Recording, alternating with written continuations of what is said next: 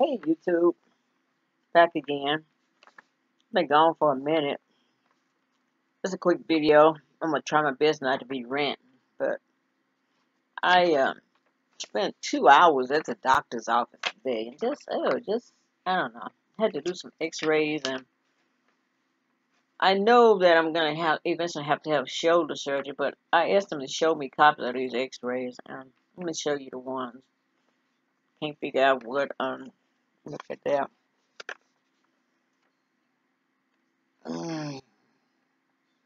So that's my shoulder with this prosthesis coming out of there.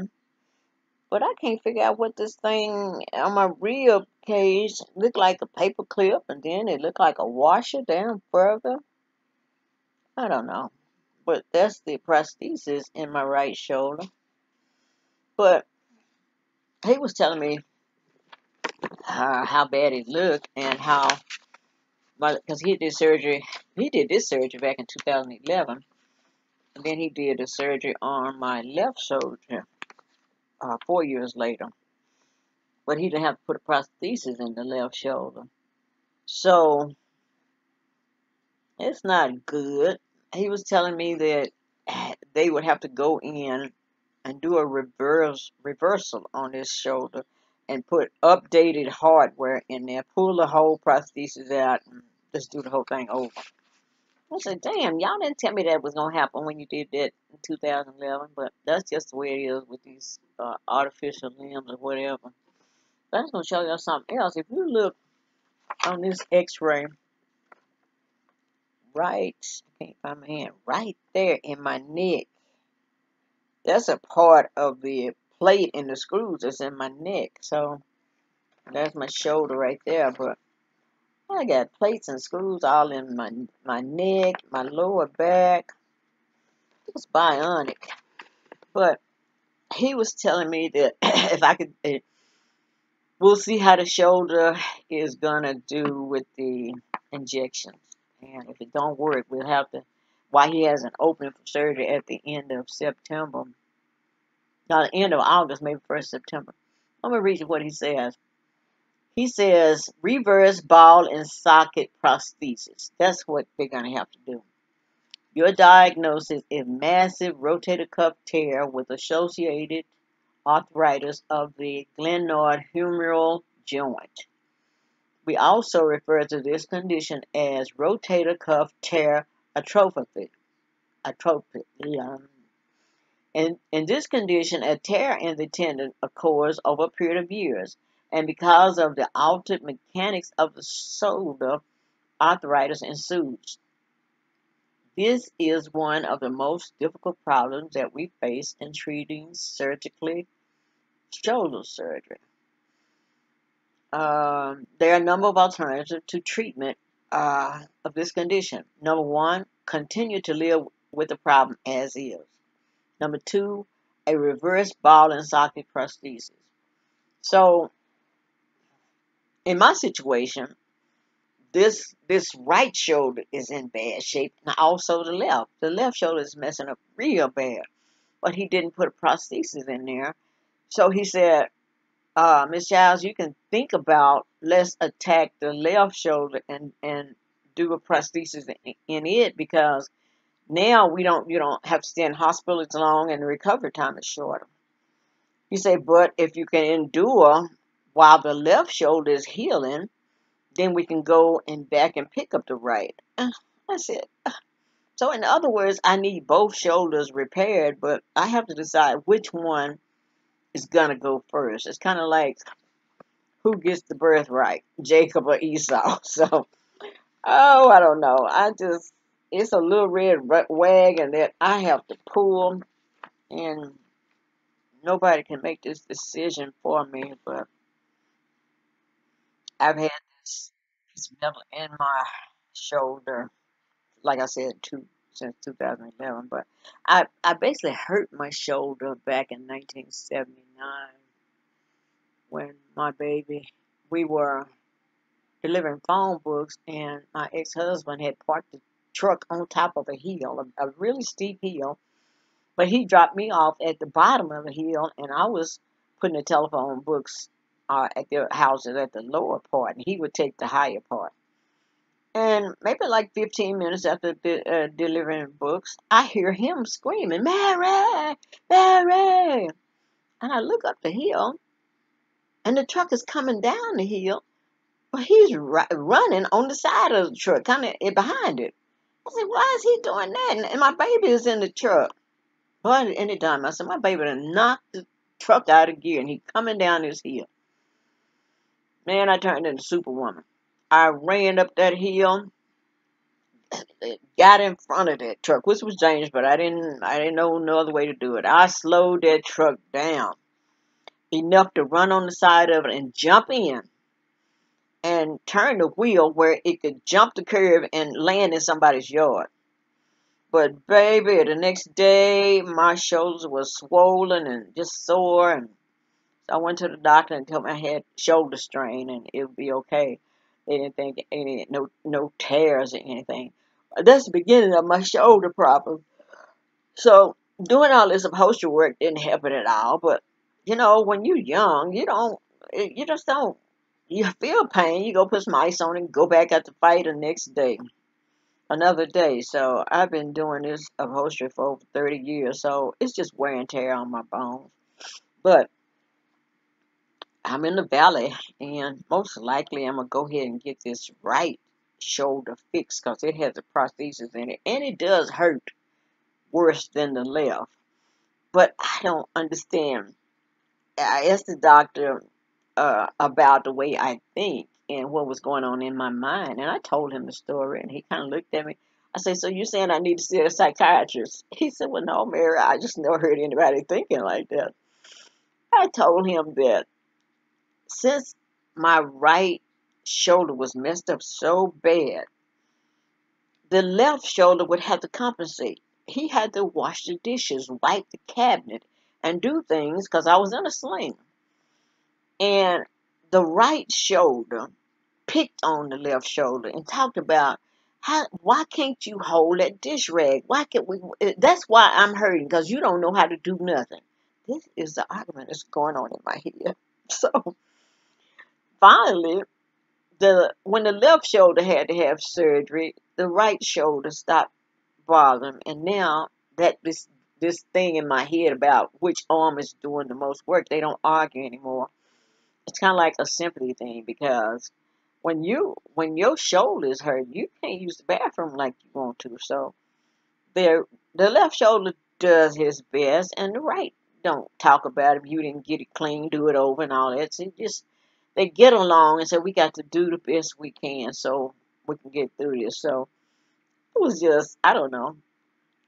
I don't know if anybody else had that problem. If you had a left and a right situation where one arm is weaker than the other one or something, but it did finally get better. It got better when the left side of my shoulder got worse, and they both on even keel.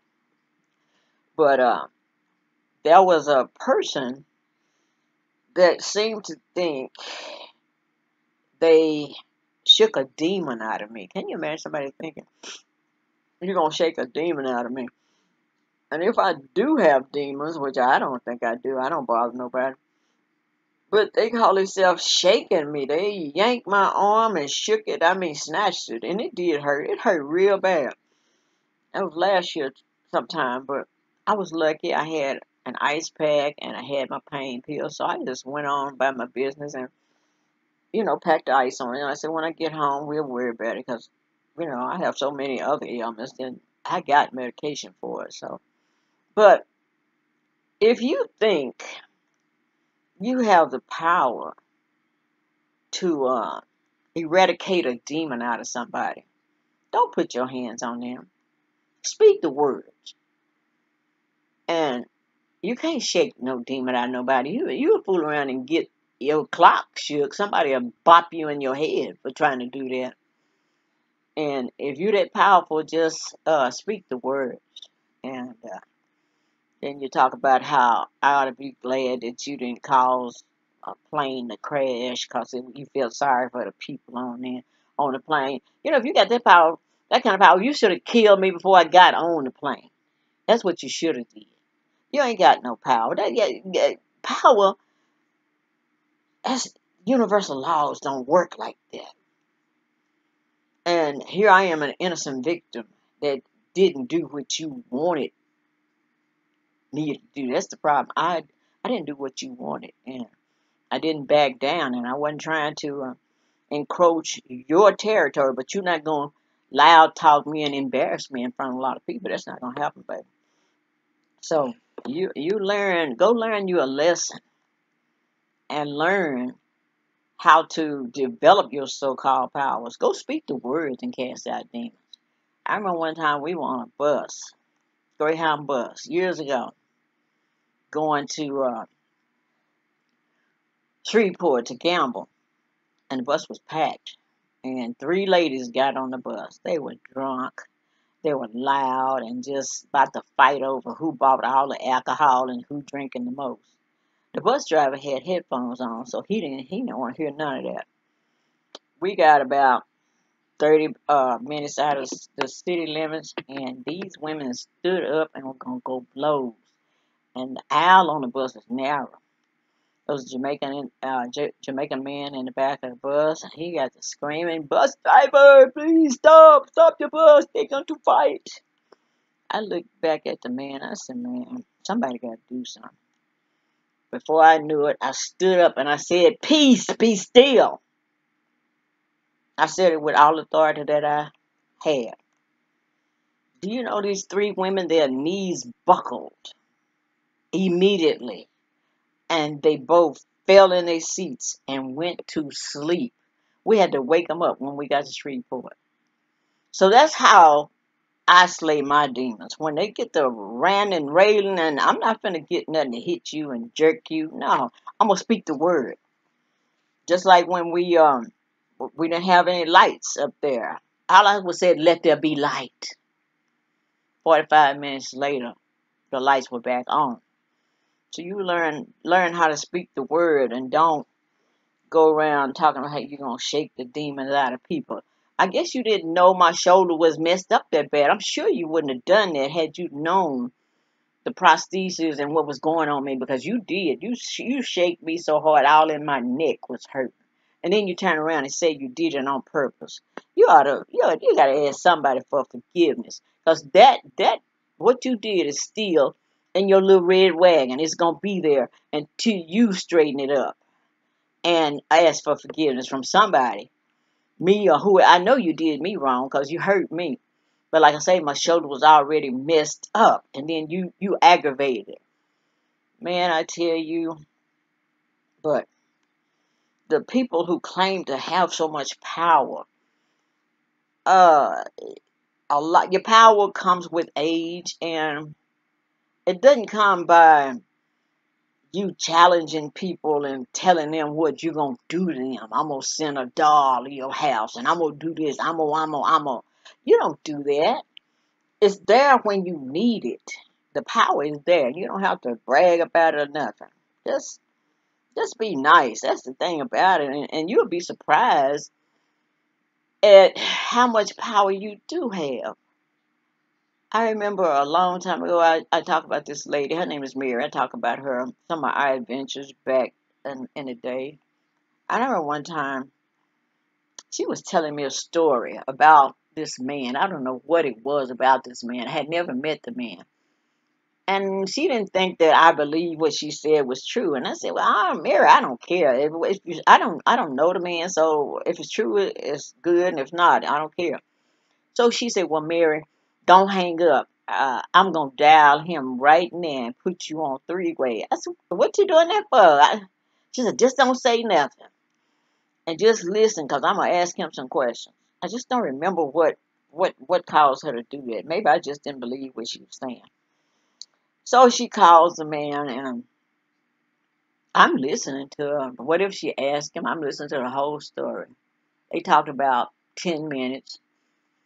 And he said, "Bye, Mary." He didn't know I was on the other line, but he hung up the phone. And when he hung up, she said, "Mary, did you, now you know I'm not lying." I said, "Well, that ain't important." I say, "I didn't, it's whatever."